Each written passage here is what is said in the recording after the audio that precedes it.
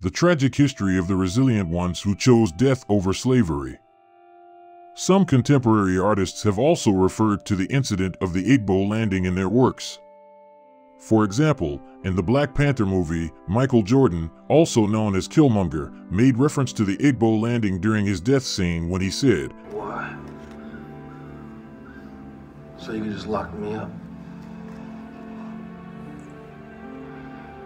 No. Just bury me in the ocean with my ancestors that jumped from the ships. Because they knew death was better than bondage.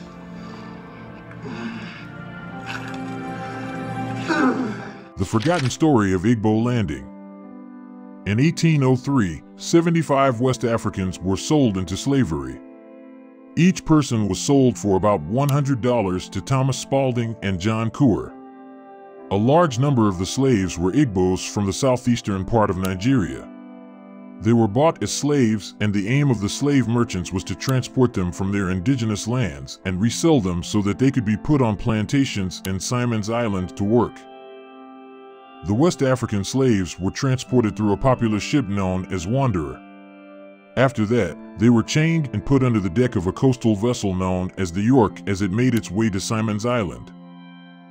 The Rebellion. As the ship approached Georgia, the Igbo slaves took over the ship and revolted. A fight ensued, and it led to the death of the captain of the ship and some other crew members. The captives commandeered the ship and docked at what is now referred to as Dunbar Creek. As the slaves left the ship, they marched ashore and walked into the water in Dunbar Creek. They reportedly sang as they walked in unison into the creek, "The water brought us, the water will take us home." Another account posits that when the slaves had a glimpse of the life of slavery that they were about to be subjected to, they instantly returned to Dunbar Creek and called on the water spirits to take them back to their land. Out of 75 people that walked into the water, about 13 bodies were reportedly recovered. Some people regained consciousness and were sold into slavery, while many of the bodies remained missing. According to the National Museum of African American History and Culture website, much of what is known about the Igbo Landing was based on Roswell King's account. Roswell was a white overseer on a nearby plantation called Pierce Butler Plantation. Roswell helped in recovering some of the bodies and was the first person to record the terrifying incident. Roswell and another man known as Captain Patterson had recovered 13 bodies. William Maine, another slave dealer, had explained how the Igbos took to the marsh and drowned. When faced with slavery as a choice, the group of Igbo people decided that the reality of becoming slaves in a foreign land was never going to happen. Despite being chained to one another, their decision was to walk into the ocean. Dunbar Creek on St. Simon's Island, where the victims died, has become a historic site also known as the Ebo Landing.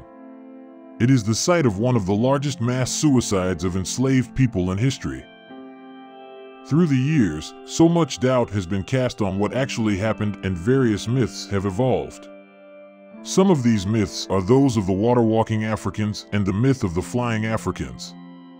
However, a post-1980 research has verified Roswell King's account of the story through the use of modern scientific techniques and the confirmation of the factual basis of the long-standing oral accounts. Bury me in the ocean with my ancestors who jumped from ships because they knew death was better than bondage. Thank you for watching. Subscribe.